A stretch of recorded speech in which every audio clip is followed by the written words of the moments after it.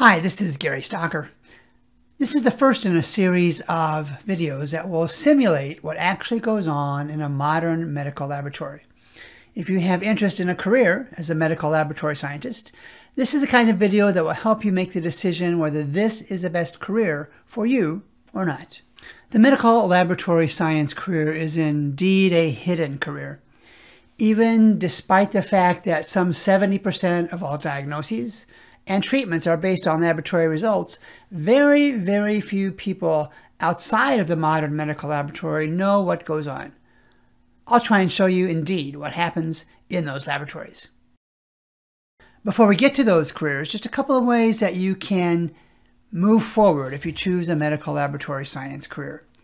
You can look at what's called the traditional route. It's called 3+1, where you earn approximately 90 college credits at a college mostly of your choice and spend a 6 to 12-month internship learning the particular skills, some of which I'll show you today.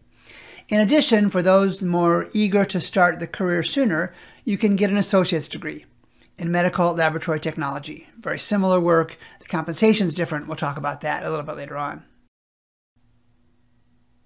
Before we actually see what goes on in a modern medical laboratory, these are a couple of images that I want to talk about to set up the simulations that we'll talk about here in a few minutes. You can see in the upper left-hand portion, the image highlights the robotics and automated analyzers commonly seen in modern medical laboratories. You'll look at the way those analyzers are run and used in the next few minutes. In the bottom left is the composition of blood. And the three basic components are the plasma, and you can see that circled here. You can see that the next part is a combination of white blood cells and platelets. It's about 4% of the typical volume in a test tube of yours and my blood. And at the bottom is red blood cells. And of course, red blood cells contain hemoglobin, which are used to carry oxygen to the cells. And then on the right-hand side are some of the common chemistry analytes, chemistry tests that can be done in a modern medical laboratory. Envision in working in an environment like this, where you spend a large percentage of your work time monitoring the performance of analyzers, quality control, patient results, and things like that. This is a little bit darker image than you would normally see in a medical laboratory, but the concept holds. Much of the work in modern medical laboratories is done monitoring instruments and reagents and patient results. Here is how the simulation training, the simulation examples will work. Envision that computer monitoring scenario I showed in the slide before, and I've recreated what is essentially the equivalent of 4 computer screens to show the kind of work you would do in a modern medical laboratory. I'm going to teach one, and the next slide will actually test. It will give you a chance to see if you can apply and understand some of the things we talk about. Let's look at first at the test we're looking at, troponin. Troponin is one of the more common indicators for a heart attack, for a cardiac event. And we have on the top left kind of the biggest screen of all, because it arguably is the most important. And we have a patient, and these are all fictional results in fictional patients, and some analytes or tests being run on this patient. You can see the sodium result is not yet released. The glucose result is 452, which is really high at a critical value. There's the normal range for a glucose. You can see 452 is well above the normal range. Troponin at 0.18 is within normal limits.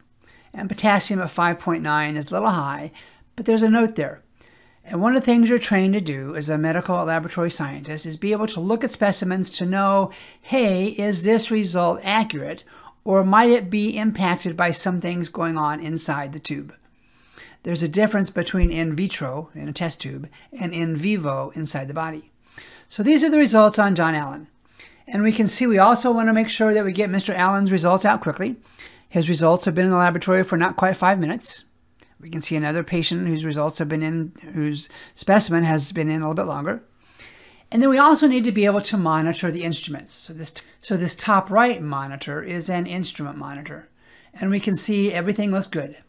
The fluidics are fine across the board for troponin and sodium and glucose and cholesterol. Not posted yet. The electronics look good. And the reagents. Of course, all chemistry tests require reagents, and the analyzers monitor those reagents for you. And then maybe even as important as the patient results is the quality control monitor. And the way this works is Laboratories regularly run specimens with a known quantity of a substance. Analyte is sometimes the word used.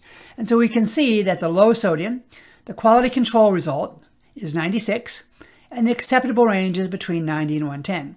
96 is between 90 and 110, so the sodium result is good. The glucose, the quality control result is 52, which is a little bit below the range of 55 to 70, so this analyte cannot be released on patient results yet until the reason for that low glucose result is determined, and rerunning the quality control specimen gets a result between 55 and 70. And then troponin, the QC result is 2.6. The range, the acceptable range is 2.1 to 3.1. That's a go. So we could release the troponin. We could not release the glucose. So that's a quick overview of how these simulations work in a medical laboratory. So this is the second and final screen in this simulation. And you can see the 4 monitors that we talked about previously are present. It's a different patient, some different analytes, different chemistries being tested. The results are different. You can see the normal ranges listed in the third and the fourth column over. You can see the elapsed timed results. You can take a look at the instrument monitor. And you can look at the quality control results. So pause the video, look through the 4 screens, and then make a note of some things you've observed as part of this 4-screen monitor. And then when you're ready, click play or resume again, and I'll quickly go over what you should be looking for to simulate what goes on in a modern medical laboratory. Let's look at each of the 4 monitoring screens, and we can see that Ms. Washington has some normal results. She also has a troponin, whose results are used to monitor heart attack events. That's a little bit high. And you can see there's a comment posted, call the results to the physician, to the nurse, because this is a high result. The patient may be having a cardiac event that the doctor needs to know about. Let's look at the elapsed timed results, and we can see it's been about 30 minutes. It's got a yellow background, so whatever the laboratory determines, the results for Ms. Washington really probably need to be released in the next minute and 15 seconds. And again, you can see another patient whose results are not on this screen. When we look at the fluidics, we can see there's some issues with the sodium fluidics. We can see there's some issues with the glucose fluidics.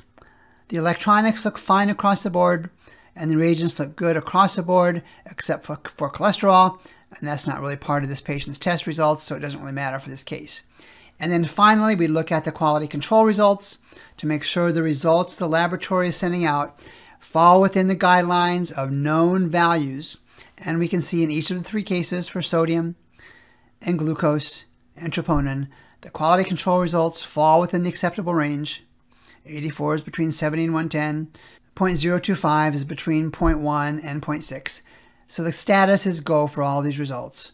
So all of these results can be released, and the troponin result will be called on the phone or other mechanism to the physician or nurse for patient Jane Washington. There is both an acute and a chronic demand for this kind of medical laboratory science talent. These videos are created to help give those who might have an interest in that career more of a realistic feel for what the career work would be like. If you have interest in medical laboratory science as a career, we have a link down below that will provide you some continuing guidance on how to learn more about the career, how to look at colleges for the career, and actually which colleges you can choose to pursue a medical laboratory science career. In future videos, I'll talk about the compensation for medical laboratory scientists, career opportunities, the education required, and the training required to fulfill this fascinating career. My name is Gary Stocker. I am with Medical Laboratory Science 2030. Our website is mls2030.com, and you can look for that same MLS 2030 at YouTube for videos on how to become a medical laboratory scientist, some interviews with current medical laboratory scientists, and much more.